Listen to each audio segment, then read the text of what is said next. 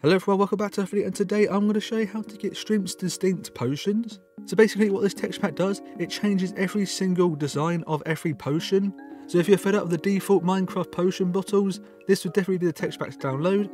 So the first thing you're going to want to do is come to the link in the description down below, and basically from that link it will take you to this website just here.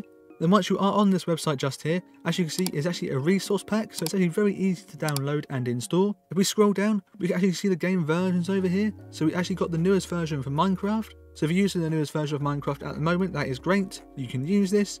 You can come down even further, you can see some of the screenshots they do provide and what the bottles actually look like, which they do look pretty cool. And you can come through and have a little look at these. But what we're going to want to do is actually download this thing. So come up here to the files icon just here, a little files word, click on that.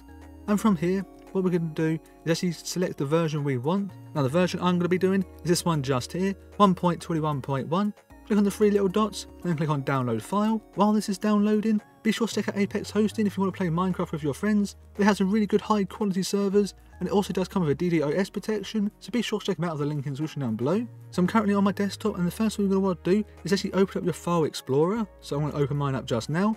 And from in here, what we're going to want to do is come down to the downloads just over here, click on that. And right here, we have got our texture pack. I'm going to drag this off to my desktop just like that and click on the little X button just up here. Now to install this is actually very easy. What we're going to want to do is just load up our Minecraft launcher. So it's very easy to do, just load up your Minecraft launcher. Now once your Minecraft loads up, what you're going to want to do is just come down to the options just down here, click on the options. Then from here, simply just go over to resource packs just here, click on that. And in here, what we're going to want to do is just open resource packs folder down here, click on that. Now in here, this actually goes to our .minecraft resource packs. So what I'm going to do is I'm actually going to drag in my new texture pack. So simply I want to click on the little minimize button just up here in Minecraft, move this over slightly, and here we go. So simply just drag this into here like that, and click on the little X button just there, head back over to Minecraft, and just here, as you can see, we have got it just here. Click on the little arrow button just there, make sure it's in here like this one. Click on the done button just down here. Now as you can see, I'm in Minecraft right now. What we're going to want to do is just go to our inventory, or I'm in creative right now, so I can just go into creative mode. And as you can see, all the potions have changed just down here. So I'm going to drag some of these out, so I'm going to drag some of these ones out. As you can see, they all look a bit different, which is quite nice.